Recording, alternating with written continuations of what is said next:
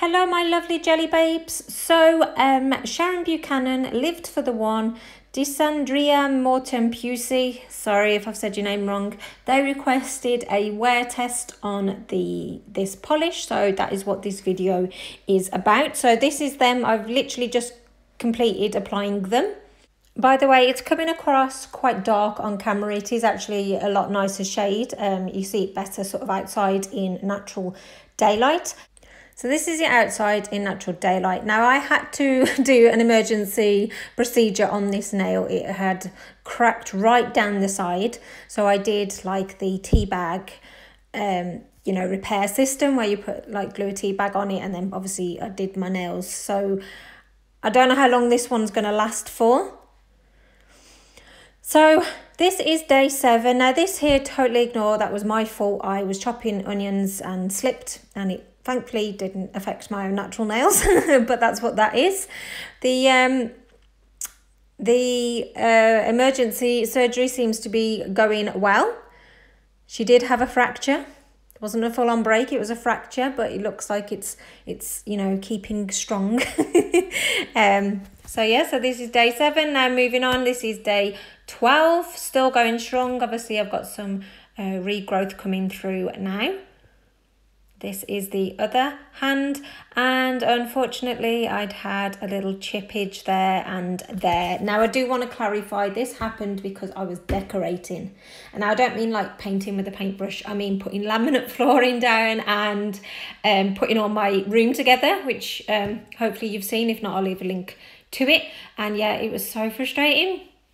It was literally the last board going down, and obviously with laminate flooring it was right up against the wall, and I just didn't bring my fingers out quick enough, and it just caught it and chipped it off. But yeah, but this is like day 17 and it's still going strong. It's not chipped at the bottom or anything. You've got a little bit of wear on the thumb, but that was a thumb that was really short anyway, so I couldn't get like a real good seal on it. So I'm actually really impressed. I think if I hadn't had like that fracture and obviously decorating, these would probably still be on. So I am genuinely impressed with how long these have lasted on my nails. I just want to clarify as well, like with wear tests, like this has lasted like quite a long time on me. It doesn't guarantee it's going to last a long time on you. And I know this because of doing like family's nails. Like I've used the exact same polish, obviously done the exact same application process, and it's lasted like the full on like two weeks on one person, and literally within 2 days it had chipped off the other person. It just reacts funny. It's very, very strange, but yeah, but it's all in the prep work. You need to make sure that you know you are prepping your nails properly for a gel manicure. So this is what I am using now for my removal of gel polish. And I'm pretty sure I saw It's Me Karen99 use these on Instagram, and I was sort of intrigued to see how well they would work, so I got them. This was what I've used up until now, and I used these for a good few years, and they were fine. But I just thought, like, obviously there is like, it can dry out quicker because obviously it's not airtight, so I thought these silicone cap things would be better. So I always sort of lightly buff. It looks like I've done it a lot more vigorously because I've sped it up, but I just lightly buff that top layer off to help with removal. So these are real easy to use. You want to sort of bend them back before applying them. Now some put the cotton pad in there first. I tend to put the cotton pad on my nail. So this is the acetone that I am using. So I'm just going to get a cotton pad and stick it in the bottle and get it filled. You want to like obviously have a good generous amount of the acetone. Now you just want to be a little bit careful with this because you can get like a bit of a splashback. Obviously there's, because it kind of like flicks down, and obviously it's all squeezing. So just be a little bit careful with that. I can't remember if this is how you put it on or whether it's meant to be the other way.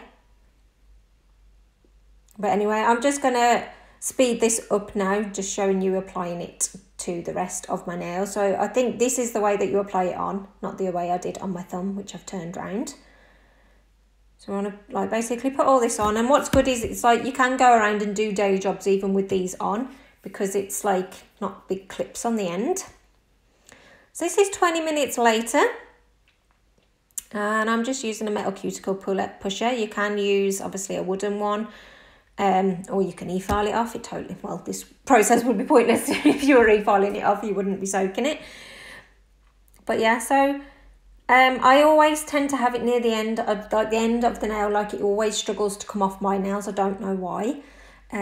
So this process I am just speeding up. So if you do get somewhere it hasn't quite lifted, don't try and force it off because you'll damage your nail. Just put some more acetone on, leave it for like another 5 minutes and it'll come off with ease. And that's kind of what I ended up doing with these. I mean, I do cut mine down like a fair bit after I finished anyway. Like I'd got quite a good growth, but like I always cut them down because they just break. So there's no point trying to go for long nails for me. So this is it all off. I've cuticle oiled it. Could do with filing that down a bit more really. So yeah, so I hope that this video has been helpful to you. And like I say, like obviously other than the chippage after like 12 days on those of the nails, which was a little bit frustrating, they would have lasted really a long time. They'd lasted all fine on my other hand. So yeah, so I am genuinely impressed with the product, and it's removed fairly easy as well. So that is it, jelly babes. Thank you for requesting this video. Thank you for watching.